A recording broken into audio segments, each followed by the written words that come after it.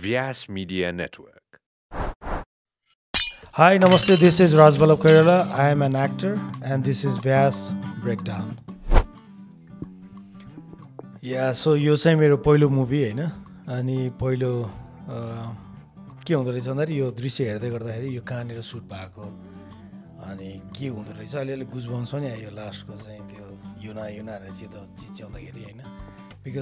Because I have leave that character त्यो अलिकति emotional त्यो चाहिँ हुँदो रहेछ हुन्छ नि आई फिल द्याट यो पहिलो मुभी थियो मेरो अनि पहिलो मुभीमा जति नै एक्साइटेड भयो भने पनि कस्तो होला भन्ने कुरा अनि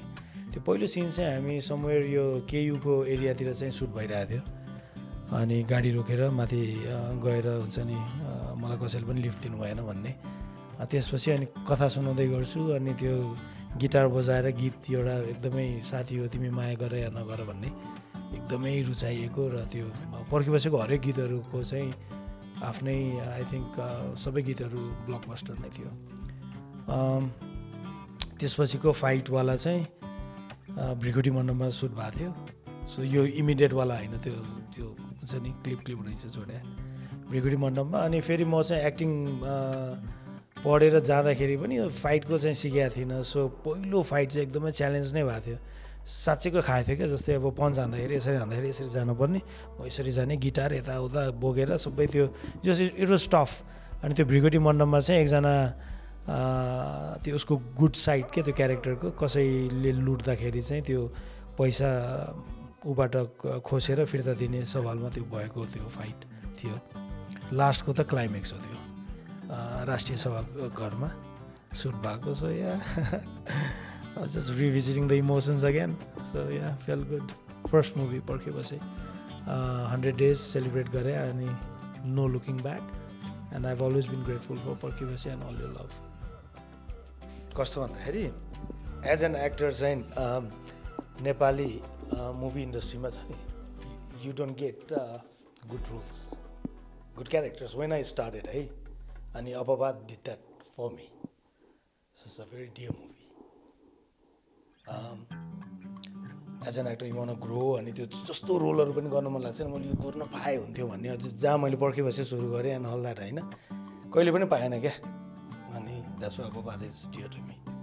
अनि त्यो character and all that it hits you I don't see myself I C youth हुन्छ नि त्यो जेनेरेसनको अहिले पनि आई थिङ्क लाइक कन्फ्लिक्ट बाउ छोराको एन्ड अल द्याट हुन्छ नि you one spread you wings and fly and you know all that thing anchoring you and pulling you down and all that होइन अलिअलि इन्सपिरेसन त त्यो caste of in the moon and all that भन्छ नि त्यो inspiration आफ्नो ठाउँमा होला तर साइकोलोजिकल्ली त्यो क्यारेक्टर इज सो रिलेटेबल क्या लाइफमा specially when you come from a certain ground होइन with limited resources and all that so it hits me त्यो गुजबम्स पनि पाउँछ क्या अनि I'm again like you I wasn't expecting this अनि अब एउटा त यो लाइफमा I have been quite sensitive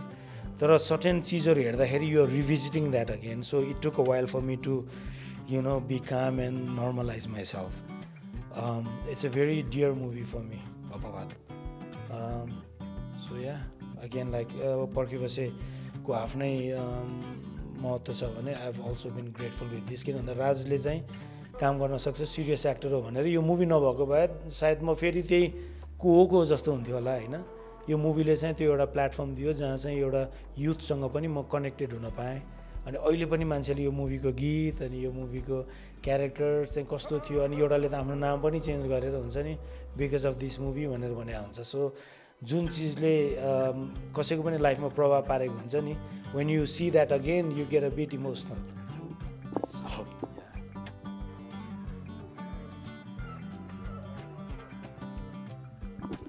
So this is this is Highway to Dhampus again, like one of the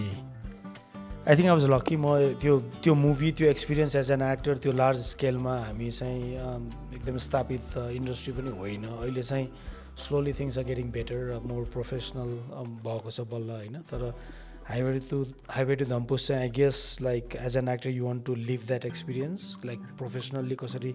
cinema बनाउँछ अनि के हुँदो रहेछ भन्ने कुरा and I got to leave that through highway to Dhampus I met film makers from America हुन्छ नि अनि हलिउडको चाहिँ अब मैले पर्फ्युम हेरेको थिएँ रेचल हर्डवुडको अनि त्यो पिटर प्यानमा चाहिँ miss windy C is that actress so I was lucky at least उनीहरूसँग काम गर्न पाएँ अनि gunner right is another great actor अनि now a friend we are in touch Rick म्याकफार्ल्यान्ड is like a brother अब पछि जस्ट लाइक गुड पिपल हुन्छ नि लाइक मुभी पनि जिउन पाएँ so yeah highway to Dhampus उनीहरूले नेपालमा सुट गर्दै रहेछ so they were looking for actors अनि यता उनीहरूको कन्ट्याक्टको थ्रु को छ कसले अङ्ग्रेजी बोल्छ अनि कसले एक्टिङ गर्छ भनेर सम हाउ मेरो नाम पनि गयो so I receive the call यस्तो यस्तो बन्दैछ अडिसन दिने हो भनेर अनि आई वाज इन्ट्रेस्टेड अनि अडिसन मैले 2 चोटि दिएँ एकचोटिमा हातहरू बढी चलिरहेको रहेछ त्यही भएर can you do that without hand movements भनेर गऱ्यो so destiny again maybe I मेनिफेस्टेड होइन हाइवे टु धम्पुस पछि पनि धेरै हुनसक्थ्यो होला म अहिले नै गएर त्यही पर्स्यु गरेको भए and again like agency agent manager त्यो अर्कै तरिकाको छ त्यहाँ नेटवर्क हुन्छ नि सो गएर फेरि त्यो स्ट्रगल गर्नको लागि I wasn't prepared and I didn't have the resources so I ended up in a different world all together हुन्छ नि एस्टाब्लिसिङ myself as a family man so yeah so त्यही हो अडिसन दिएर चाहिँ लकिली पायो गऱ्यो होइन जति जुन हिसाबले रिलिज हुनपर्ने थियो र we are expecting Netflix release भएन तर हुन पनि सक्छ त किन भन्दाखेरि यो बेच्न चाहिँ बेचिसकेको छ तर अब त्यो किन्ने एजेन्सीले अब कहाँ कहिले रिलिज गर्छ भन्ने चाहिँ हाम्रो हातमा हुँदैन रहेछ त्यही भएर यो युट्युबमा पनि छैन धेरैजना दर्शकहरूले कहाँ हेर्ने भन्नुहुन्छ it's not like a Nepali movie त हो तर मेकर्सहरू बाहिरको भएको भएर उनीहरूको आफ्नै प्रोटोकल्स अनि आफ्नै अप्रोचेस हुँदो रहेछ रिलिजको सेन्टिमेन्ट्सहरू आफ्नै हुँदो रहेछ त्यही भएर या as much as I would want everybody to see it maybe we have to weight a little more or I don't know I विस तपाईँले हेर्न पाउने प्लेटफर्म हुन्थ्यो इजिली जस्तै त्यो 3टा ट्रान्जिसन क्या यो 3टा भिडियोले मेरो 3टा ट्रान्जिसन र 3टा अचिभमेन्ट जस्तो पनि अनि एक्टरको चाहिँ 3टा मोमेन्ट्स के लाइक मेच्योरिङ मोमेन्ट्स हुन्छ नि from where I started to a little beet of what I was able to perform to where I ended हुन्छ नि सो या लाइक 3टा मुभी 3टै आफ्नै विशेष र I am very grateful for all this movies हुन्छ नि so या पर्खिपछि अपवाद and highway to Dhampus okay so after 11 years म चाहिँ एक्टर भन्ने मुभीमा गर्दैछु so again it's a different I think अब यो पछिको 4th भने चाहिँ यदि यो सिरिजमा जान्थ्यो भने पर्खिपछि अपवादको क्लिपसँगै हाइवे टु धम्पुस पछि एक्टरको क्लिप चाहिँ अब आउँछ होला मेबी नेक्स्ट टाइम होइन त्यो पनि after a gap again gap पछिको चाहिँ यो association as an actor I play a different character with different shades usual भन्दा फरक अनि राम्रो मेकर्सहरू हुनुहुन्छ त्यसमा पनि युथ हुन्छ नि they know what they are doing so I am really looking forward to the release which is happening very soon October 15th रहेछ लक्ष्मी पूजाको दिनमा सो अब रिलिज मुभी त भयो अब सुट कहिले के रिलिज कहिले हुने भन्ने पनि परेन because we already have a release date so yeah looking forward to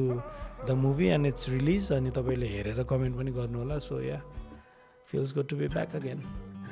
Alright, so that was the breakdown of my movies and characters as Raj Ballav Koirala. And thank you Vyasa Breakdown for inviting me over. I really appreciate that. And for more content like this, don't forget to subscribe Vyasa Media Network. Thank you. Vyasa Media Network.